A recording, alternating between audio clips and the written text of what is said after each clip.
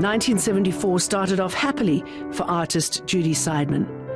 She married British historian Neil Parsons, who she'd met while visiting her family in Zambia, where her younger sister Neva was working for the African National Congress. But 1974 would also bring about a rude awakening and Seidman's first contribution to the struggle for liberation in South Africa. The couple relocated to Swaziland, where Neil was appointed as a lecturer in 1975. Seidman still contributed posters and design to the ANC in Lusaka. Seidman remembers whispers in Swaziland on June 16, 1976, that police opened fire on school children in Soweto, in neighboring South Africa.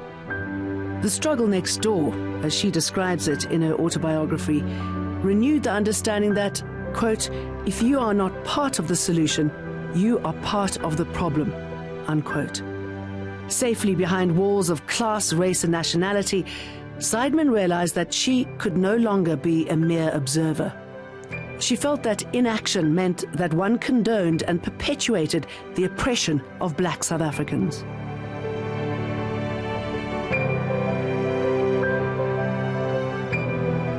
Okay, tell me how you balanced your life as a mum, a wife, during this period as well. Yeah, well, the balancing as a wife was not very successful.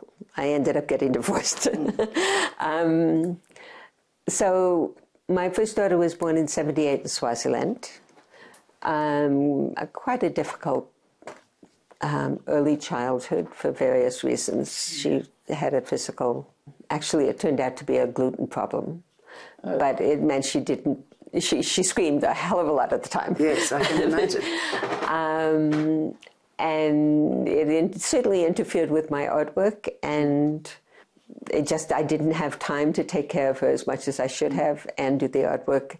And for the short time when she was sleeping, if you got your hands thoroughly covered with paint and things, and then she woke up and screamed, takes you 10 minutes to get the paint off in order to pick up the child, and by the time it doesn't work. Believe me, it doesn't work very easily. My second child was born just after we got to Botswana, and there was always a little bit of a issue about how much time I could spend with the family and go to meetings and things like that. And the issue because of your work or safety concerns? Safety concerns actually were probably, they were an increasing issue. And what did you fear? I mean, what were you hearing at that stage? So, well, to give you an example, my daughter Annie, my older daughter's best friend at that time was Katrine Schoon. And they went to a nursery school in what would be called a township if it was South Africa. Katrine's parents were both ANC and Communist Party, and her father, Moya Schoon, had spent quite a long time in jail, and her mother had been detained at one stage. And they were regularly under pressure. My husband, one of the tensions in my marriage, my husband was a wonderful person and completely sympathized, but he was clearly getting from his close Botswana friends that this was going to be a dangerous connection. And he occasionally said maybe I should be so close to them, which I refused to accept. In, I think it was December 1983, there was an assassination attempt on Moyes. Somebody came to the house with a gun. Moyes was in like 9 or 10 in the morning. Moyes wasn't there. The childminder was there with the newborn baby. They couldn't find anybody and left, so nobody was hurt. But then Moyes and Jenny, actually the kids stayed at my house for the next couple of days because they were afraid that there would be another attack. But then they moved to Angola. Katrine and Jenny were killed by a letter bomb in Angola about 6 months later than that. So it was a very real fear.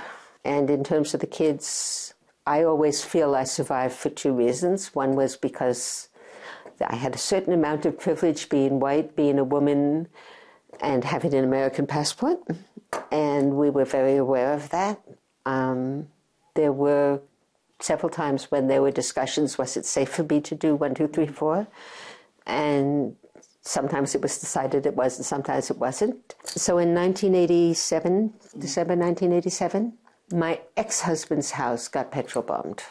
We're not quite sure why his place was petrol bombed, and we're not sure whether they knew it was empty at the time. He had gone to a conference and the kids were staying with me. The petrol bomb hit the kids' room and burnt it out. If they had been there, they would not have survived. And we decided it was not safe to keep the kids in South Africa, in Botswana, Southern Africa. Do you ever regret being involved in the movement, considering what could have happened to your family, to what you saw, and the fact that you had to let your kids go for a little bit? I mean, do you look back and think, I could have done this differently? I don't, because I actually feel... I mean, I wonder if my kids, on some level, feel I could have been with them more. I mean, I did visit them when they were in England. They were in England for, I guess, 4.5 years. I tried to visit them every 3 months at least, and occasionally they would visit me. They've always said that they accepted the fact that this was part of my life. They wouldn't back off from it. And that's who I was, that's who they are. And I thank them for that. I always felt, given the world that we're living in, I was certainly taking far less chances than many of the people I lived and worked with at that point, and cared about, for that matter. And if I didn't take those chances, if I stopped doing the work that I cared about, then my life wouldn't have been worth much.